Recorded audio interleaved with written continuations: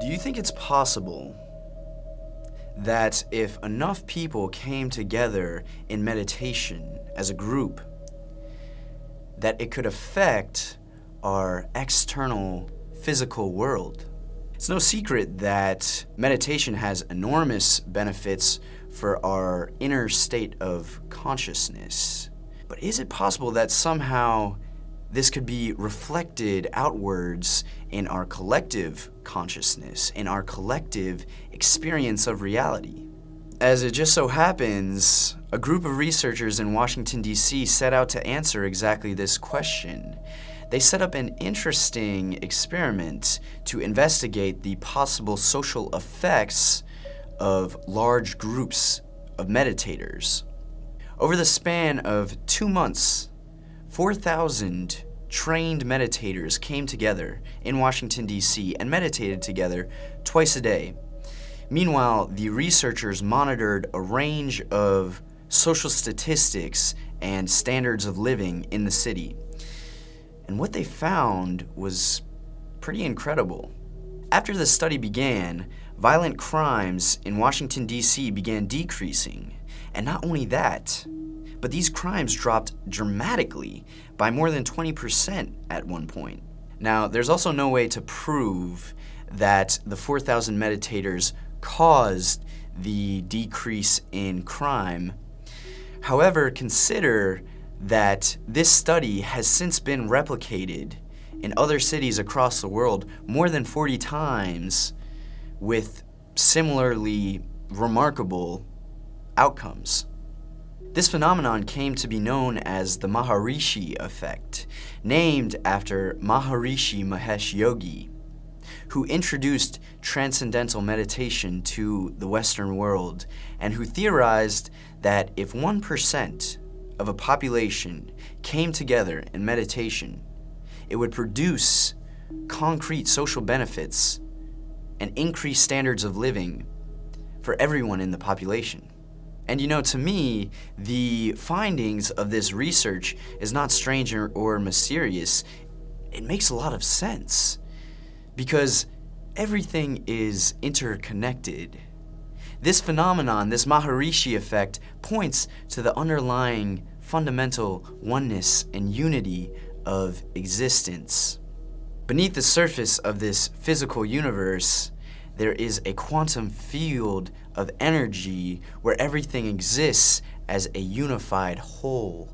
And you and I are expressions of that infinite source energy, as is everything else in the universe. So it's a simple fact that we don't exist as individuals. We exist as a collective consciousness, even though usually we can't directly perceive that unity, that oneness. So our outer world really is a reflection of our inner world because they are deeply interconnected and intertwined, and not only that, but they are one. They are one. All is one.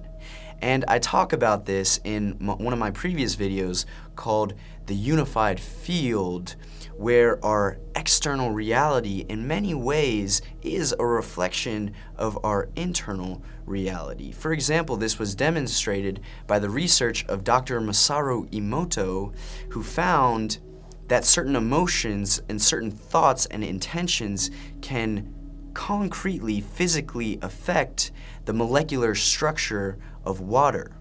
Likewise, as another example, our inner state of consciousness concretely affects our physical body, our physical health. For example, elevated levels of stress result in a whole range of ailments and illnesses. So this video is an invitation and a request to you to find some time in your day to locate a feeling of peace, stillness, compassion, gratitude, love. Because to bring that into your body in the present moment, to bring that into your body is to bring it into this world, into the collective consciousness. And let's come together and do that more often. Because when we come together in group meditation, when we share these higher states of consciousness, when we create these spaces of peace and love and compassion, that has an amplifying effect.